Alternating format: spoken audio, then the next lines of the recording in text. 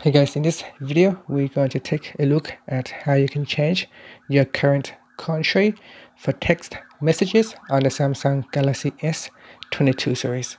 First, tap on the home button to go back to the home screen. On the home screen, open up the text messaging app, and in here tap on the option key, and then from the pop menu select settings. In settings, go down and tap on your current country, and in here choose which country that you want to use. By default it is set to automatically detected.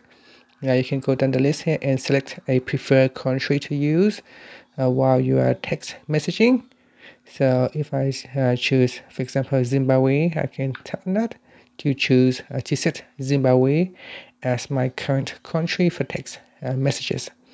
And that's it. Now I'm going to go back and choose automatically detected.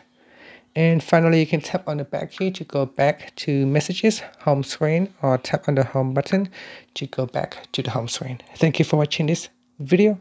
Please subscribe to my channel for more videos.